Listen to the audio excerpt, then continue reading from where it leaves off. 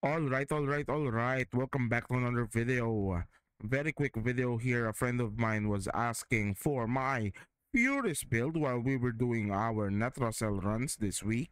So I was like, okay, I'm gonna make a video out of it. Don't forget to like and subscribe that video. And she was like, okay, fine, whatever you're saying, man. You should have just screenshotted this shit. But okay, this is gonna be a very quick video of the Furious. There are a lot of Furious variations. There's the Dex Furious, there's the MK1 Furious, and then the normal Furious. But unfortunately, for the Incarnon adapter to be equipped, it needs to be the single-handed Furious. So the Dex Furious and the Furious Prime cannot equip the Incarnon mode for the Furious. So right now, we're gonna be using the normal Furious, and I'm gonna be showing you guys the Incarnon evolutions that I picked for this build. It's very basic. It's the standard Furious Incarnon evolutions that you'd pick if you know what you're doing. The first evolution, of course, is the Incarnon form. It's always that. The second one is the Storm Burst.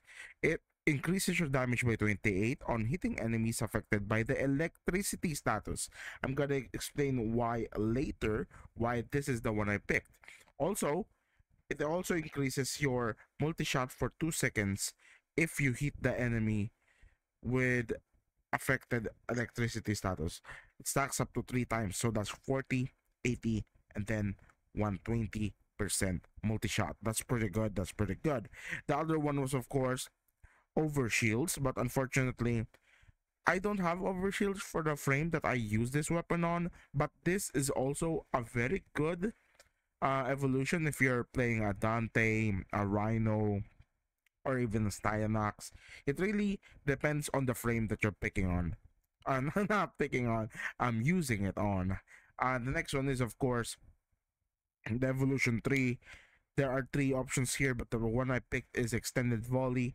It increases your magazine capacity for the basic Furies by 25 ammo. Now, I picked this because the normal Furies actually has pretty bad magazine economy, so this one helps a lot for, charging up the Incarnon form in bursts. But if you really don't want to pick this, the other ones are pretty good as well. The other one is increasing your accuracy by 50%, and the other one is on headshot 10% chance of instant reload. So it really is a preference here.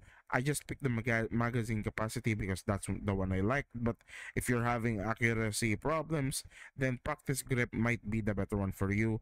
I really don't know when is a good time to pick this executioner's portion, but to each their own, right? I mean, you never know. Evolution 4 is where it gets spicy. There are 3 options here. The first one is Headcracker on headshot plus 5% fire rate for 2 seconds. Stacks up to 10 times. So that's up to 50% fire rate, but only for 2 seconds though. You need to remember that. The next one is with critical chance below 40%, it increases your critical damage. Very similar to the Furies, but different numbers. And the last one is, of course, status chance. The one thing I am building my Furies on is viral and heat. That's why I picked status chance here. I don't really know if it's possible to make a negative crit chance Furious. I've tried before, but it hasn't really panned out that way. And headshotting on the Furious on Incarnon mode is pretty easy, but for only 2 seconds, I really don't think it's worth it to trade off of for 28% crit status chance. It's just too big of a number to ignore. So now that I've shown you the Incarnon evolutions, we're just gonna show you the build. I just have one build here for the Furious, and it's very easy. It's very basic. It's their standard heat and viral build for your secondaries. Of course, we have the Arcane Cascadia Flare on heat status plus 12% damage for 10 seconds, stacks up to 480% extra damage. That's why you don't need Serration anymore in this build, because Cascadia Flare alone gives more damage than Hornet Strike, and it gives even more damage by Hornet Strike by almost 2 times. Yeah, it's more than 2 times. So the first mod is of course Galvanized Diffusion. Almost every secondary has this one. Multi-shot on kill, 30% for 20 seconds, and it stacks up to 4 times. That's 3, 6, 9, 12. 120% multi-shot plus the 110 multi-shot. That's basically just there. That's equivalent to 250 or something. That's pretty good. Lethal Torrent is fire rate and multi-shot. That's why we are not picking the fourth evolution fire rate mod. I mean evolution trait, because Lethal Torrent is more than enough for this build. Pistol Pistol Pestilence and Frostbite for your viral. You could change it for other things because we have high status already, but I prefer higher status, especially for higher levels of content. Viral heat is pretty good in melting down high level enemies. Prime Pistol Gambit and Prime Target Cracker, of course, it's your basic crit chance, crit damage mods. You could pick the non-prime version if you really don't have it, but if Baro Katir ever comes back and he has this, you should buy this ASAP. These mods are very important, especially for a new player, because the amount of increase that the normal pistol gambit and the prime pistol gambit, the difference is way higher than you're expecting. It's way higher. Anemic Agility is a corrupted mod that you could farm for in the vaults. I believe it is priced around like 10 of 5 platinum. It's pretty cheap. It gives 90% fire rate for in exchange for 15% damage, which is pretty worth it, especially if you're considering the 480% extra damage that Cascadia Flare gives. It's basically non-negligible. I mean, I'd rather have the fire rate. Now we already have like 150% fire rate, and primed heated charge. It's not even maxed out yet on my arsenal, but it's gonna be good enough. We also have little momentum here. This one is just your basic Exilus mod. You could really even not use this if you really want to. I just have this because, I want it to be a complete build. Okay, I'm gonna show you the damage now. We're using, what are we using? I usually use this Furious with my Wisp because, Wisp and Furious sounds pretty good. I'm gonna show it to you on a Grenier battle group. Let's make it pause AI real quick so that I could show you and I could I could charge up the Incarnon form. Look at how fast the Incarnon form charges up here.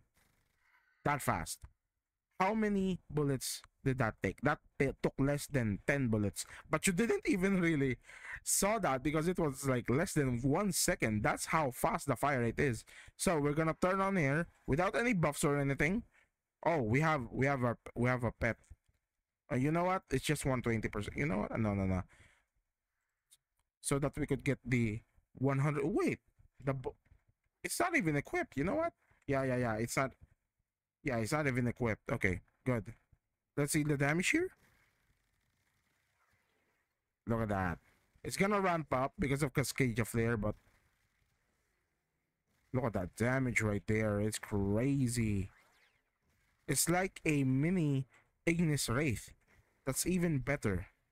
We killed that whole group with only one Incarnon charge. Now we're gonna be testing it on a corrupted battle group next. Remember, these are still path enemies, level 225. They're pretty tanky. They're so tanky, in fact, that I don't believe the usual Ignis is gonna kill them this fast. This one is, look at that. It's like a flamethrower. Now, remember, the range is not really that far. So you're basically fighting them on melee range. But if you're okay with that, then it's gonna be even crazier with the roar and the wisp motes. Look at this, guys. Now they have electricity also. Remember, the electricity damage. And look at that, 300k. So we're seeing a lot of damage popping in. And we don't even need to kill them fully. I don't even need to like kill them in absolutely 0 to 100. I could just let one bullet or just one pass through, and they're gonna die from the slash damage right here. All that. Let's charge it up right here and make one quick pass through. Ching! And they're dying from the slash procs. Slash rock, splash rock. This guy, boom, slash proc, slash proc, 114k slash proc. And don't, oh, the splash proc didn't even proc. He just died. That's how quick it was. Okay, I think that's gonna be the build right there. It's gonna be a very quick video. I'm sorry for not editing this. I'm still far away. I'm just playing remotely, but yeah, we're gonna be back to our regularly scheduled edited videos very soon. So don't forget to like and subscribe the video. And to the friend that was asking me for my Furis Prime, not Furis Prime, Furis build, here it is. If you don't fucking subscribe, I'm gonna be fucking